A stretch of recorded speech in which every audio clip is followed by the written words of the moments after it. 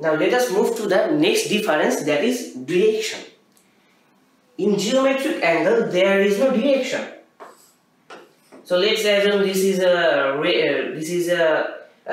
two-ray system, again OA and OX, and the angle between them is theta.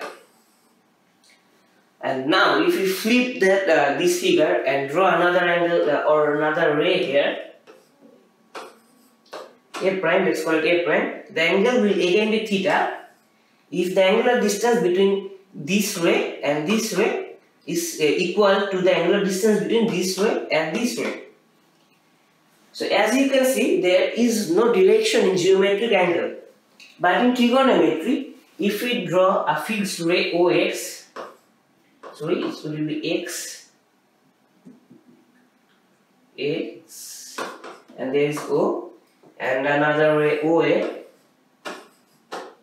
and let's assume OB. And the ray OA is revolving in this direction. So that is the anti-clockwise direction.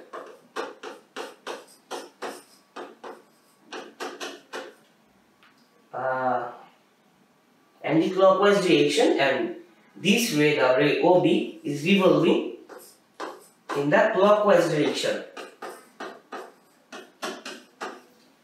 So as you can see, I am writing direction here. So there needs to be a direction in trigonometry. So let's assume the angular distance between OX and OA is equal to the angular distance between OX and OB.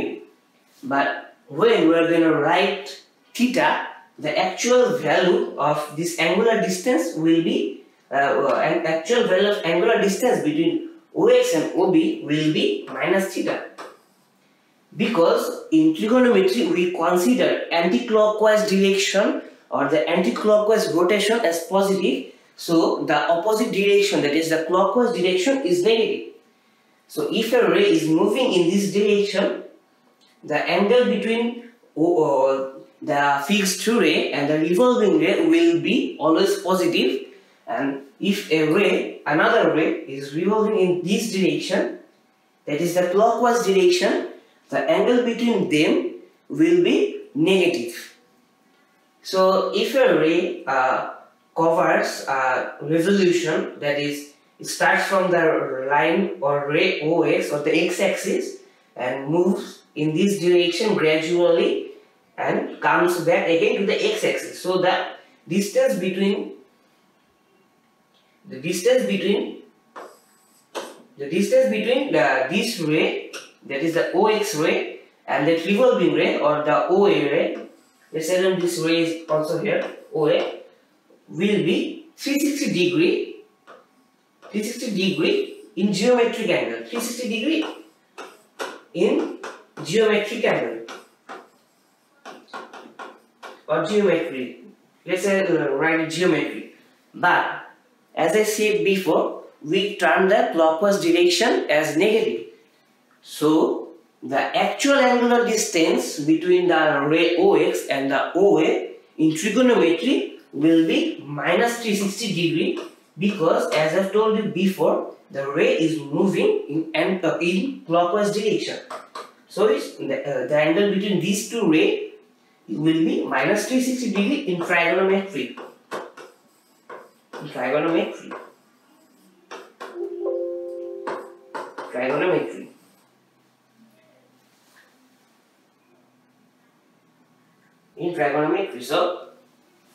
So as I said before, there are so now you can see the three main differences between geometric angle and trigonometric angle. First is in the definition.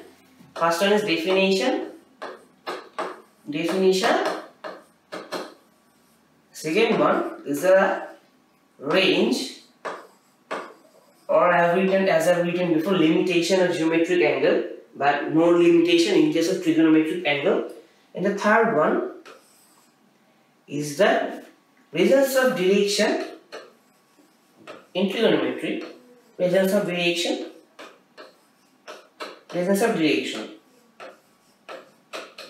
That is, there is no presence of direction, or direction isn't measuring fact in case of geometry, but in trigonometry, measuring direction is a must, and the measuring direction of rotation is a must. So so I hope you understand the difference between geometric and trigonometric angle quite well. So I haven't told you anything about positive and negative angles, but as you can see, if something moves in the anti-clockwise direction,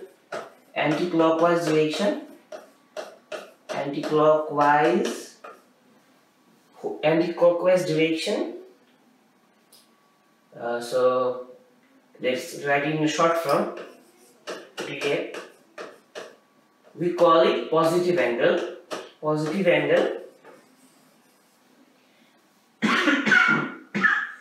But if another ray is moving in clockwise direction, that angle will be negative angle, because the angular distance it is traversing from the fixed ray OX will always be negative. So I hope this topic is clear to you right now. So if it's clear, let's jump to the next topic.